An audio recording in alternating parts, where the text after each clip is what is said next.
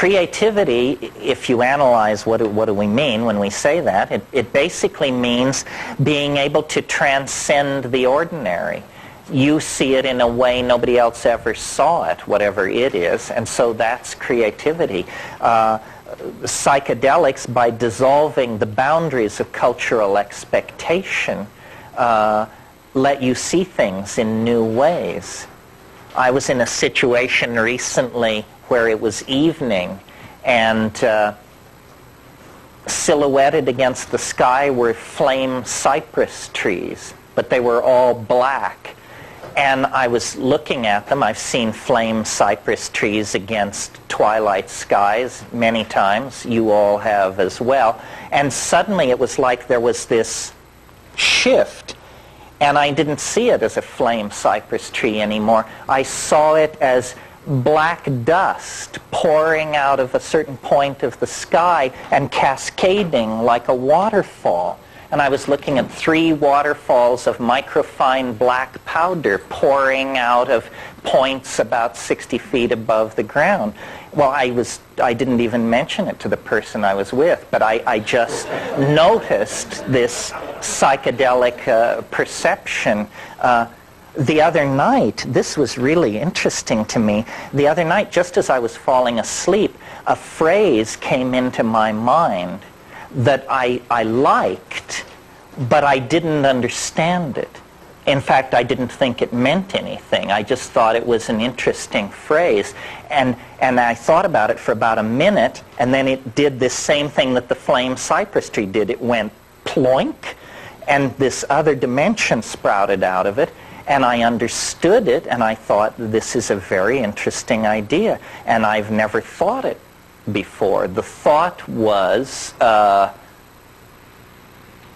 if time were space, then history is a cobweb. That was all it was. But I don't take these leaps very often. So I was delighted because I knew a moment would come when I could lay it on a group of people like I've just done. So it's a catalyst for cognitive activity.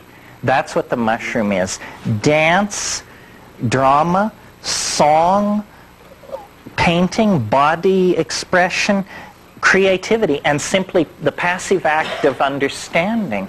This is what it does for us, and this is what we love to do. I mean, we are creatures of the mind. You know, they talk about virtual reality as some future technology that's going to change everything. We've been living in a virtual reality for the past 6,000 years. I mean, look at cities like New York and London and Los Angeles. I mean, every nature has disappeared. Everything you see is a human idea downloaded into material existence. It's entirely virtual. It doesn't disappear at the punch of a dial, but it is as virtual as the virtual realities that will eventually be made out of light behind goggles. Culture, the whole thing is that culture and language tend to become traps, and yet they can be the platforms for enormous freedom if you understand what it's all about. And what it's all about is you. You are the center of the mandala. You are not marginalized in any way. And the message that the culture gives us is that we are marginal. It doesn't matter whether if you've got $100 million, Fortune magazine will inform you that so do 10,000 other people on the North American continent.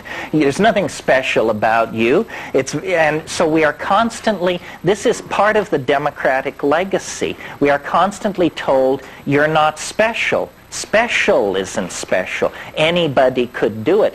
What the psychedelic, and so then when you look for guidance, direction, mentorship, we always look toward institutions.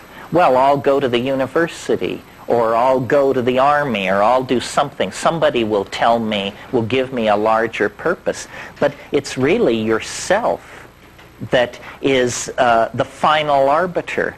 And if you keep yourself as the final arbiter, you will be less susceptible to infection by cultural illusion. Now, the problem with this is that it makes you feel bad to not be infected by cultural illusion because it's called alienation. You know, but this is, I can't solve all problems. The reason we feel alienated is because the society is infantile, trivial, and stupid. So the cost of sanity in this society is a certain level of alienation. I grapple with this because I'm a parent. And I think anybody who has children, you come to this realization, you know, what'll it be? Alienated, cynical intellectual, or slack-jawed, half-wit consumer of the horseshit being handed down from on high? There is not much choice in there, you see, and we all want our children to be well-adjusted. It's unfortunately there's nothing to be well-adjusted to, so that's a real problem.